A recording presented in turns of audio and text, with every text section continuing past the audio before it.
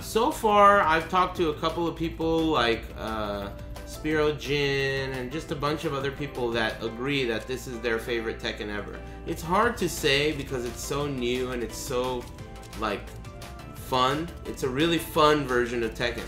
But for me, right now, I mean, you know, opinions change, but right now it's pretty fucking good for a Tekken game. I mean, dude, every time, if you've been playing Tekken as long as I have, every Tekken that comes out, every single time, it was like, this is gonna be the one. This is gonna be the Tekken that changes everything and everyone loves it, right? I'm telling you, during Tekken 4, it was like, Tekken 5 is gonna be the one.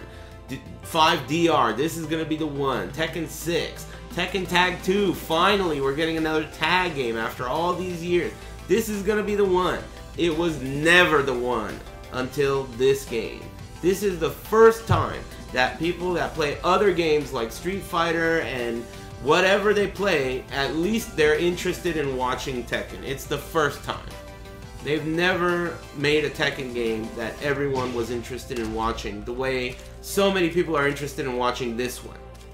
So, you know, it's hard to ignore that. It's a special one.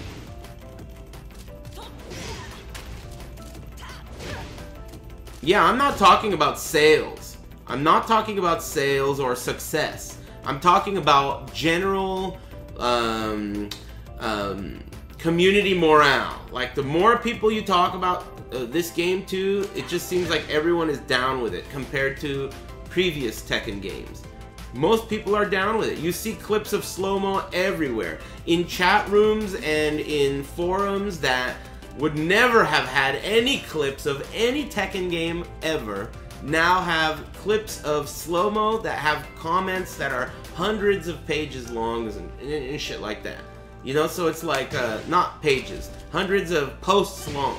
So it's like, you know, it's clear that this game is bringing something to the table that they haven't been able to, at least so far.